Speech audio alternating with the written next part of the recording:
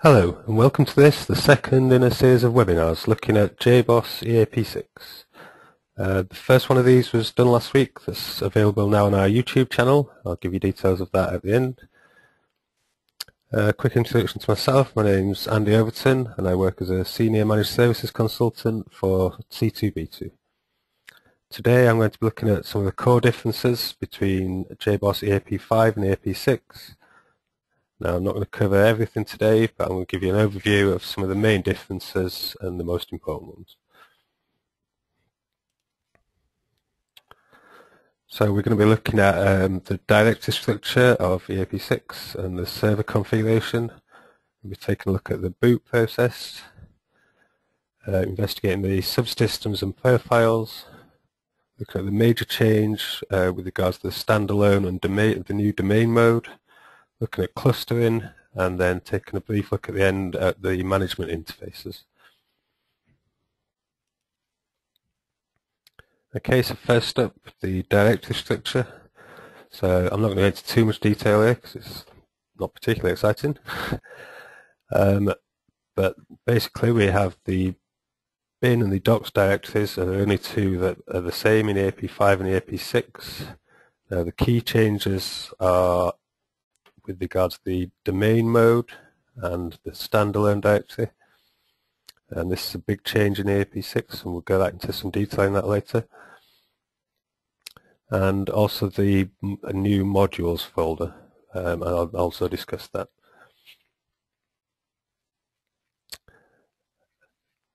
One thing we can see here is I've expanded the server directory and the standalone directory.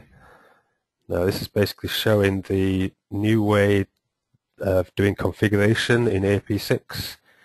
In 5 you had a bunch of directories here, and these basically gave you the config for your particular server.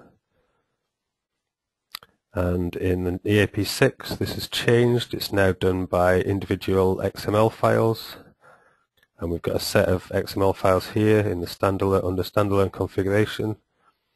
And these are what you'd use to describe the configuration of your server. So, as I just mentioned, the server configuration is now done by XML files. These are found under standalone configuration.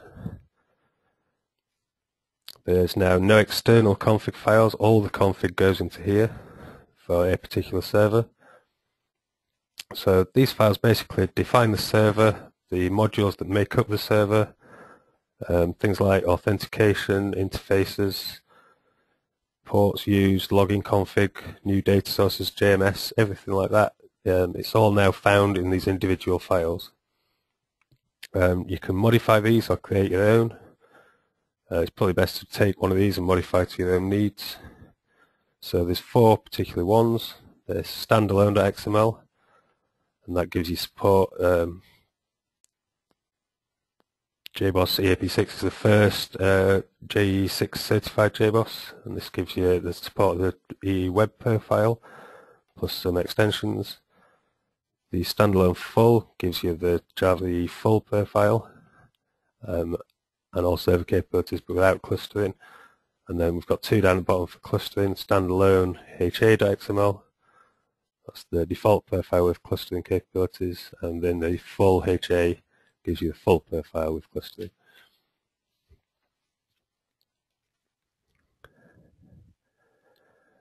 The boot process has changed in EAP 6. Services are now started concurrently, so this takes advantage of multi-core processes. And a big change is that non-critical services are now lazily loaded. So basically, previously in EAP 5, you had to slim down or remove services if you didn't want them. They've taken a different approach now, and basically on startup, only the core services and the most important ones are started up on startup, and non-critical ones are only loaded when an application actually needs them. So this leads to reduced boot time and reduced memory consumption, and it is incredibly quick to boot up now. and uses a much smaller memory imprint, but in a live environment you may see slowdown when an app starts for the first time, as it'll have to load all the necessary services as they're not loaded on startup.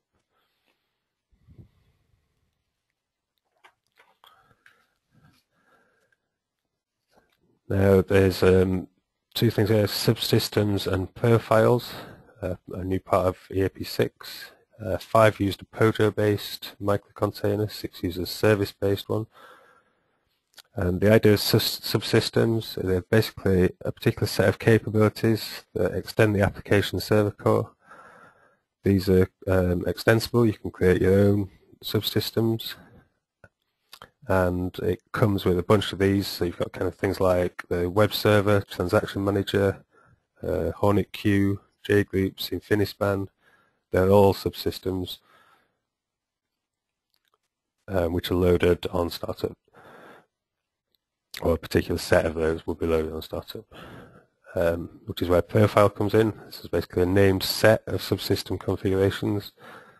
So if you have a standalone server, that runs a single profile, and that gives you a set of subsystems that you want to be part of your server. And in a managed domain, you can have many profiles available, but with different servers than in different profiles.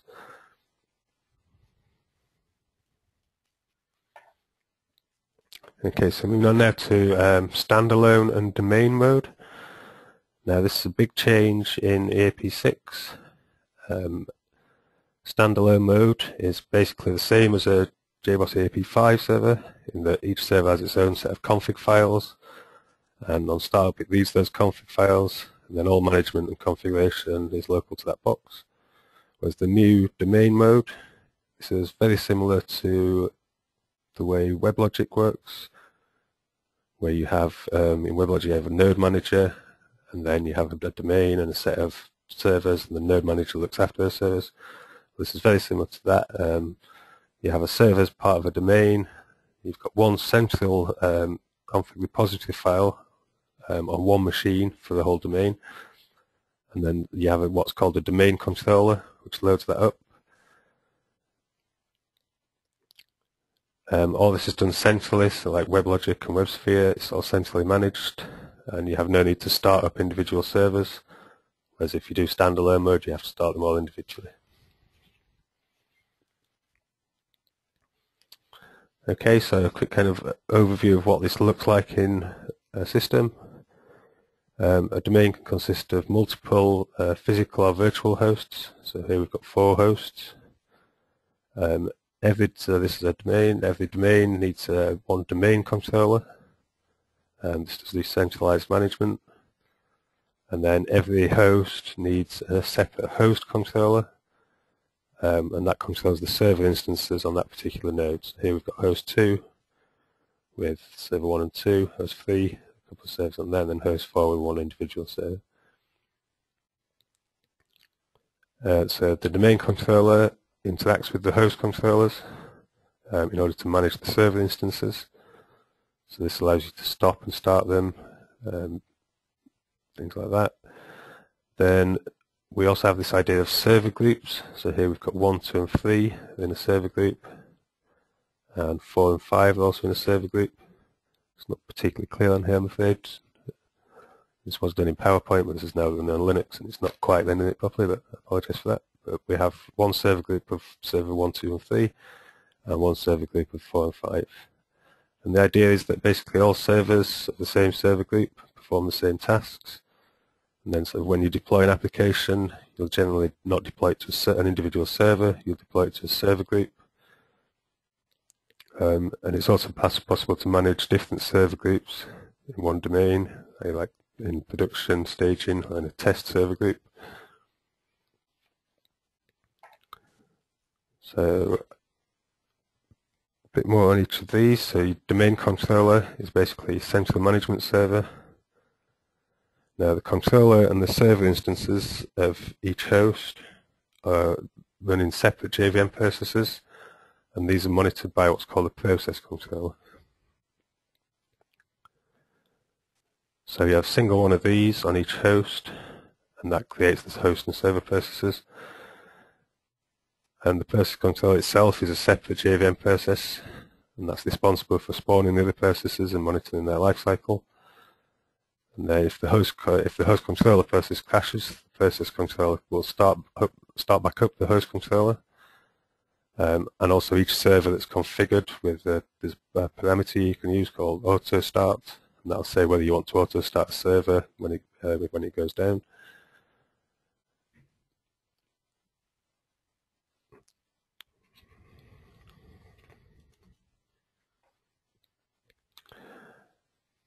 Now, domain mode is completely independent from clustering, so you can do clustering standalone or with standalone servers or with servers in domain.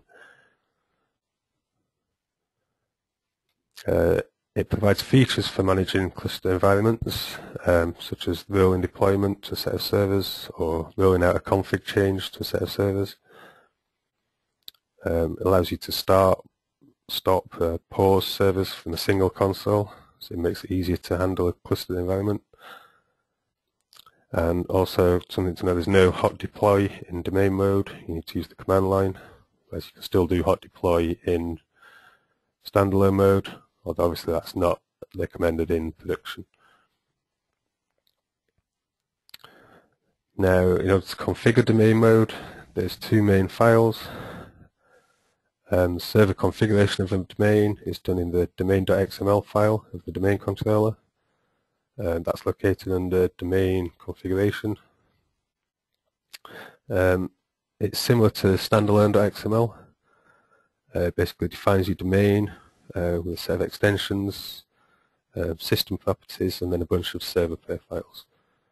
The host.xml file is used for the host controllers, and this contains server-specific information.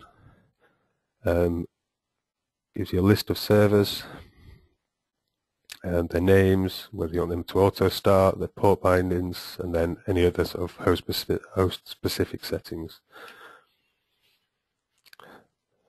So I'm just going to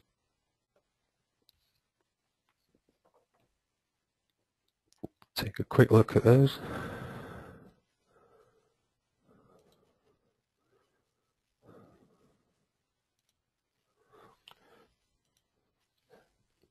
So this is the domain.xml file. So as you can see here, we have a bunch of extensions.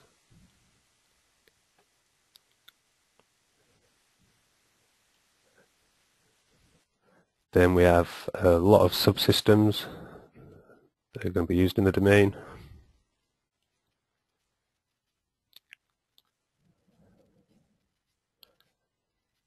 Login information, so as I said, it's very similar to the standalone.xml.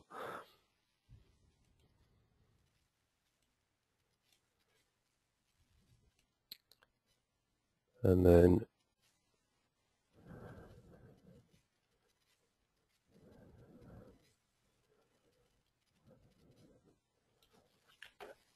then at the bottom, as I mentioned, we have a bunch of server groups, so you can create your own server groups.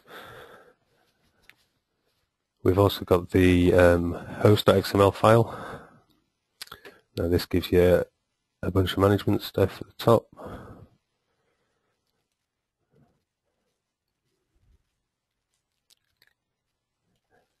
We specify the interfaces, the JVM params, and then at the bottom here, as I mentioned, you have the servers. So these are the particular servers in your domain. So you've got server 1, server 2, server 3, but this is just an example one that comes with it.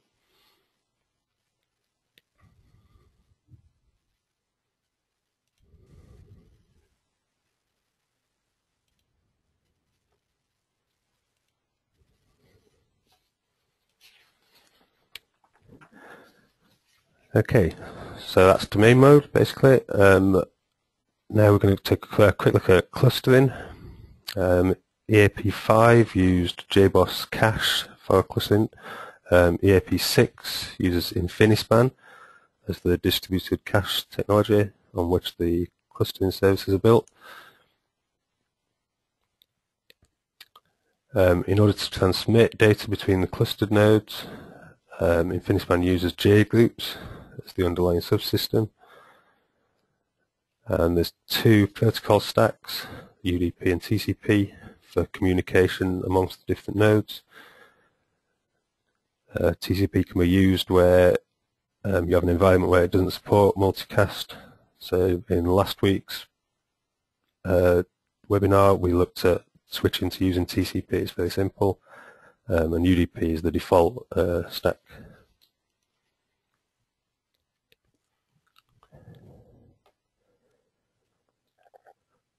So the standard high availability profile or standalone HA.xml contains 4 pre-configured cache containers for the application between the cluster nodes.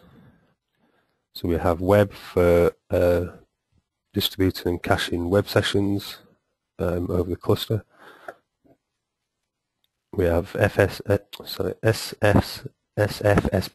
for the application of stateful session beans. We have Hibernate, that's a second level cache for JPA and Hibernate. And then we have Cluster, which is used for distribution of just general objects over the cluster.